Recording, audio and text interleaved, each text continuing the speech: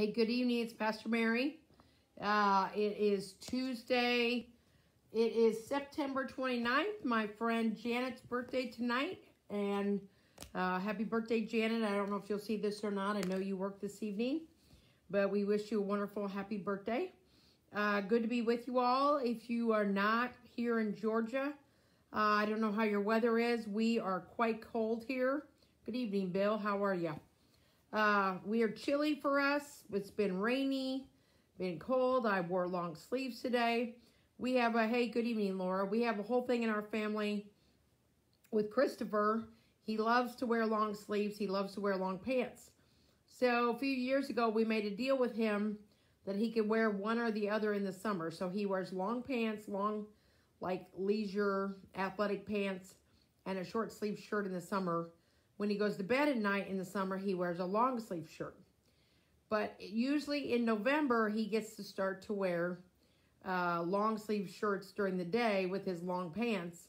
And then he switches to short sleeve shirts at night. Now, me, I get cold enough, I got to wear long sleeve all the time, morning and night. So we'll see. He may get to wear some. Tomorrow's supposed to be nice here. It's supposed to be, I think, around 80. So we'll see. Good evening, Sue. So anyway, but Christopher's been back at school the last 2 days. So is Sam. In the 40s at night, Laura. You know, I think we're in the 50s tonight because I don't think we even hit 60 today. We were like, the high was like 59, 60. So I would guess we are too, but I'll have to check the weather tonight. But so anyway, so Sam goes to school Monday and Tuesday in the morning. And he gets out at 11 because he's taking 2 classes, what's called dual enrollment. He's got 2 college classes that he gets college credit for. Good evening, Phyllis. And he also gets, high school credit for too. Good evening, Sherry. It was good to see everyone Sunday. So he only goes Monday, Tuesday to school. Wednesday is kind of, they have to sign in, but they have to catch up. It's a catch-up day. Friday was catch-up day when they were doing it all at home. And then Thursday, Friday, he does classes at home. So this is their first week back. Tomorrow, I go for training to be an election judge. We'll see if they're going to use me or not. I was an election judge for 8 years in Illinois. And so I'd been meaning to volunteer here. So I got everything in. And they are sending me to election judge school just about less than 10 minutes from my house.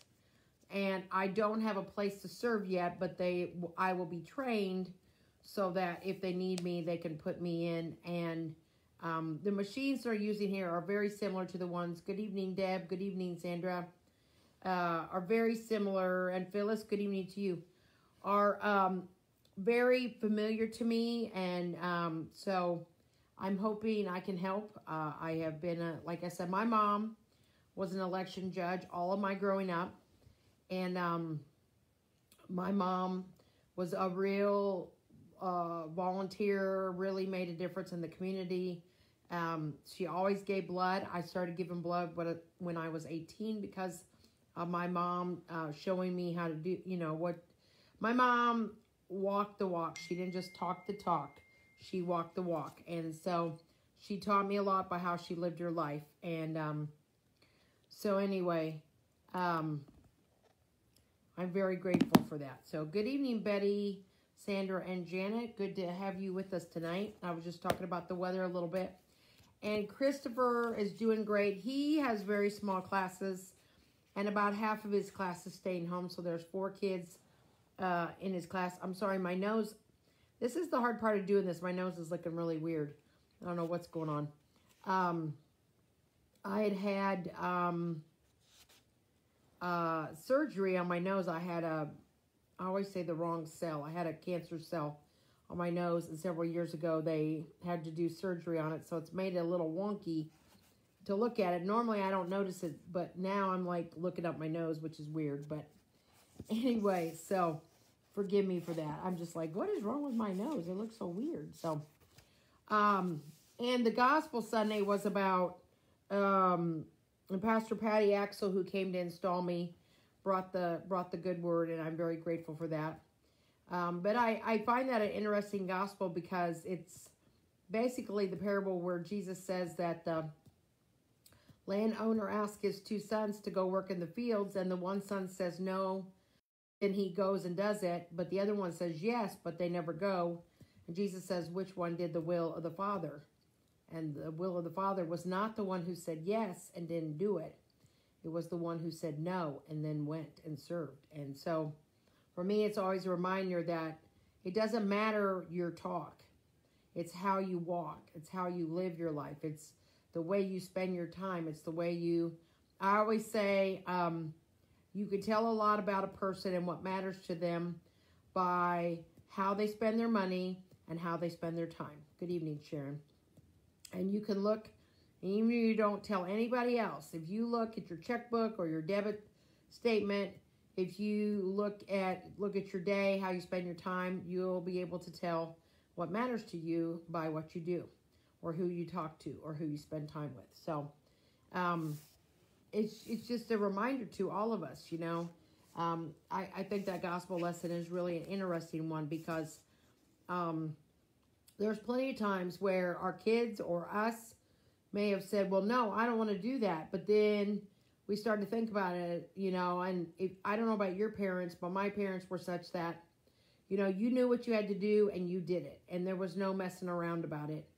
And I mean, I would occasionally be sassy. I will admit that. And I got in trouble for it. But I learned to mind my manners and mind other people. And, you know, I just learned, hey, you can grumble all you want, but you still have a role in this family and you have a responsibility. And I think that's really important that kids need responsibility. They need to learn what's expected of them and that every family needs kids' help because they're part of the family too. And God needs us too. God's counting on us. God is asking us to use our hands, our feet, our voice, not for our political parties, and I'm saying that to everybody, but to God's love and care. We can disagree with our neighbor, but how are we going to show love to our neighbor? Jesus doesn't say, love all those who think the same way you do. Jesus says, love your neighbor as yourself. And I just feel like we're living in a really difficult time, and people have it's gotten more difficult. So I just pray for the best, and I pray that we remember that we love each other, even when we don't agree about everything. All right, my iPad has been giving me trouble, hasn't charged very well. I don't know what's going on, so I'm going to go ahead and read this. I may have to run out and plug it in so I can finish, but I'm going to go ahead and read this that I had picked out for tonight. So, let's see. Everything okay? My dad said from behind me. I was digging through a small closet upstairs in the hallway next to my parents' bedroom. I scraped my finger, I said. I wasn't sure where you kept the Band-Aids, but just found them, I said, holding up the small box. My dad shook his head. Those are cheap, he said. I have better ones in the bathroom. I followed him where he opened a drawer stuffed with a variety of sizes of them. He started to unwrap one. Dad, I could put it on myself, I said. It's not that bad. Hold out your hand, he said.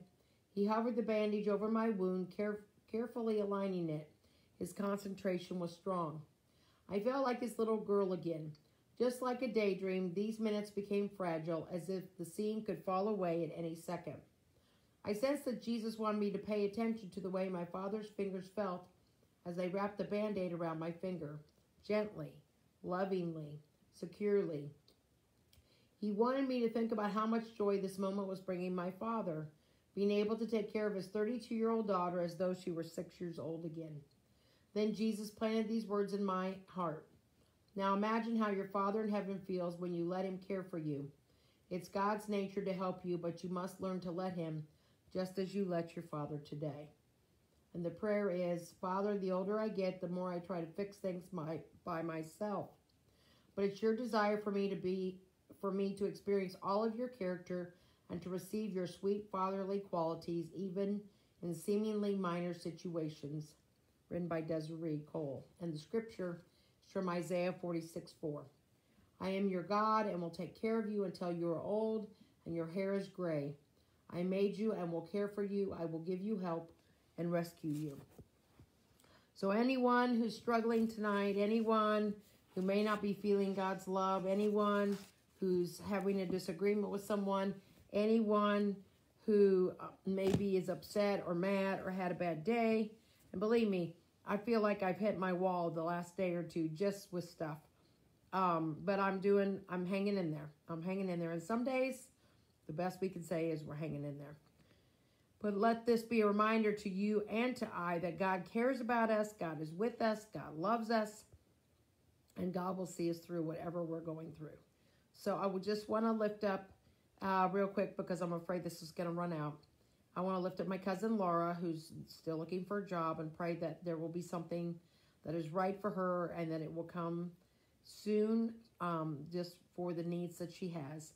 I want to pray for my nieces, Katie, and I want to also Amanda, who are both pregnant and are due, and also for friend Maggie Jackson, who they're all due soon. Well, Maggie's due anytime she's overdue. And also our nieces are due in October, and so we're praying for their babies. All their babies will be healthy and that the moms will do well, that they'll avoid getting sick from anything that's going on. And we just pray for the best possible outcome for them. I also want to continue to pray for my friend Becky's brother-in-law, who's 43 years old, was in good health, and has been seriously ill and in ICU in Springfield, Illinois with COVID-19. For those who don't think it's real, here's the only thing I want you to remember. God calls us to love our neighbor. We don't know who or what or how it can be carried, so we are called to care for each other, to love each other, to watch out for each other, and it's not too much to ask to wear your mask, to keep your distance. I don't think it's any of you watching, but we just need to be aware that when we're around each other like at worship, we need to not try to hug other people because they may feel uncomfortable and may not want to say no to us. But some people have been made to feel that their space is not being honored. And I don't say that to be mean, but to say I get it. We miss each other. We want to be around each other. But we really, really need to think about the other person and bump elbows or bow or say peace, but we need to honor each other's space and be sensitive to other people. That's how we show our love. It was great to be together on Sunday. It was a wonderful day. I loved all of it. Thank you all for making it a special installation. It was my great joy to be able to bring you all communion and to see your lovely faces. We will have outdoor worship this Sunday at 11 o'clock. Or 10 o'clock, 10 o'clock. We are moving drive-through communion to 11:30 to 12:15 because we just had a few come. But we will still offer it for those who don't feel comfortable coming or can't come. So please know that will still be available. I also want to mention we're going to do a Zoom tomorrow night. I'm going to send it out tonight, hopefully, the directions. You sign on to the Zoom tomorrow night for the devotions, and then it will be check-in. For anybody watching who's not close by, please send me your email, and I will send you the link for the Zoom because we want you to join us too. It will be at 7 o'clock tomorrow night. Hopefully I can record it and share it, but we're going to try it out tomorrow night. We'll have devotions just like we're having now. You'll get to watch. If you want to sign off after the devotions are over, that's fine. But you're also welcome to stay and to check in and to share how you're doing. So I hope that you'll be able to join us. We're going to try it out. We're also going to discuss whether we can have a Zoom coffee hour on Sunday. Gail's still available. I'd still love to have her do it. But because of us moving things, we need to look at another time. That's why we're offering Wednesday night. But things are flexible and movable. There's always plan B, plan C, plan D. So please come and share if you'd like to be part of it and what you'd like to do. After things get going, we've got some things coming up with stewardship, with October, with hopefully a fall fellowship event where we can be safe but share that fall fellowship time together. I hope to be able to offer a book group reading the Desmond Tutu book, Bishop Desmond Tutu, the book, The Art of Forgiving. But that is not set yet. Some of you have told me you'd be interested in being a part of that. If you think you'd be interested, please let me know. And I will get a hold of people probably later in October to see if we can set something up maybe for 6 weeks before Thanksgiving. So I will be working on that. So please let me know if you are interested in that. And tomorrow night is Zoom devotion night. So please, if you can, you will get an email. If you aren't getting our church emails, please message me or email me or text me your email. I'd appreciate it if you would text me or message me. That would be the easiest way for me to find it. And I will add you to the mailing so you will get that information. So I hope you all are doing well. I'm going to let you go. I know this is short for me, but I know that my iPad is going to die quick. Christopher's pretty loud tonight, so I'm not going to go out and try to continue talking with you all. If you have prayer requests, please let me know. We've got birthdays coming up. I'm going to try to do better. Keep the birthday list with me to share birthdays and anniversaries that are coming up. So if anybody's having a birthday, I hope you have a great birthday this week or in the last few days. And again, happy birthday to Janet. I love you like a sister. I wish you a most wonderful, wonderful year ahead. Have a great night. I hope you're doing well. It was great to be with you. Remember, love your neighbor as yourself. Look out for each other. Care for each other. And remember that Jesus is calling us to love each other as he loves us. Have a great night. Take care. Goodbye.